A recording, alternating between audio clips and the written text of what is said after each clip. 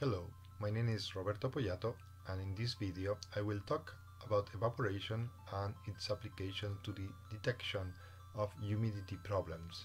When the molecules on the surface of a liquid acquire enough energy to break the bonds between them and overcome the surface tension, then they can escape the liquid and we say that evaporation occurs.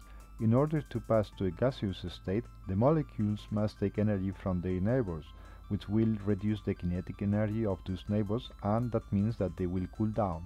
This process can be seen very easily with an infrared camera. If, for example, we pour alcohol at room temperature, let's say about 19 degrees Celsius, on a paper at the same ambient temperature, in a few seconds we will see how the paper is cooled by the evaporation of alcohol. The temperature is reduced by about 5 degrees Celsius. This situation can be used to detect moisture on the walls, as the water of the wet area will evaporate continuously, reducing the temperature of the area with the moisture, and with the help of an infrared camera we will be able to visualize this area at a lower temperature. The sooner we detect the humidity and its origin, infiltration, condensation, etc., the sooner we will solve the problem and the smaller the damage will be.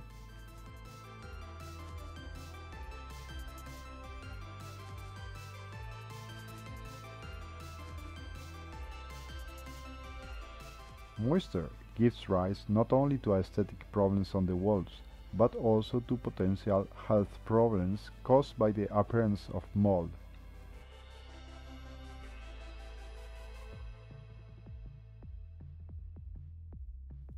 As the temperature variation between the dry zone and the zone with the humidity problems could be small, for this type of application we will have to consider a parameter of the thermal camera called thermal sensitivity, which represents the smaller difference of temperature that the camera is able to detect between 2 points of the image.